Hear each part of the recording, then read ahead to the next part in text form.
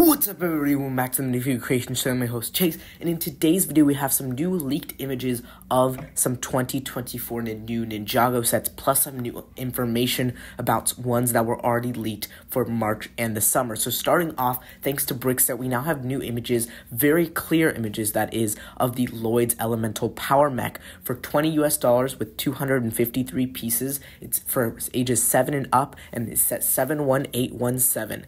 So we now know we have a lot more information about this set, including that it definitely will be compatible, as you can see in this image right here, that it will be compatible with the other three mechs, the Sora mech, the Kai mech, and of course the Cole mech that is not shown here. So that adds so much more compatibility between all of these mechs, which is a great reason to buy them, especially because 3 of them are $20 and 1 of them is $30. So it's really affordable way, even though if you want to pick all of them up, it is $100. It does seem like a lot, but you do get most of the Ninja, and I think it's a really great way to get the rest of the mechs. Now it also comes with one villain, which is Cinder, which is the sort of reincarnated master of smoke, which I think is really cool. And then we'll talk about later more elemental masters as we go on into the next thing, which is the next update thanks to 1414 Falcon Fan on 3 of these sets. So we now know that the March update, Ryu the baby dragon for $16 will have 132 pieces,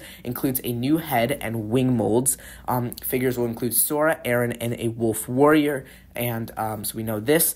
And then we know that set 71811, Aaron's off-road buggy, which was just leaked for $50, has 267 pieces, includes Aaron, Climber, Cole, Cinder, and a wolf warrior. So this Climber Cole could be, is definitely a new character that we haven't seen before. It's obviously a new variation of Cole's suit already, so I assume he might have the powered-up arms, which would be a really great thing to get because we haven't gotten those in a very long time.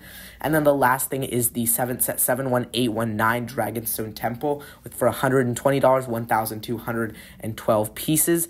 It was originally rumored to have the Garmadon in this set, but unfortunately that is not the case. Instead, we'll get Master Lloyd, which we've already seen, Kai, Nia, Wu, Raz, and Euphrasia, who is the new Master of Wind. So we saw her in part 1 of Dragons Rising Season 1, so I guess she's coming back in Season 2, and this is a great way to get this figure because now we have gotten all of the new Elemental Masters, which is Cinder, Wildfire, and now Euphrasia, which is really, really cool that we're able to get all of these characters so soon, because remember, we had to wait so long to get all of the Elemental Masters from Season 4. We just got Camille in Ninjago City Markets.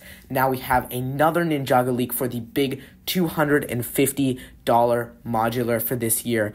You gotta go back because it was just leaked. I didn't want to report it without anything else. So this is going to be the Tournament Temple City for $250, 3,489 pieces. June release, same thing with all the other modulars so far.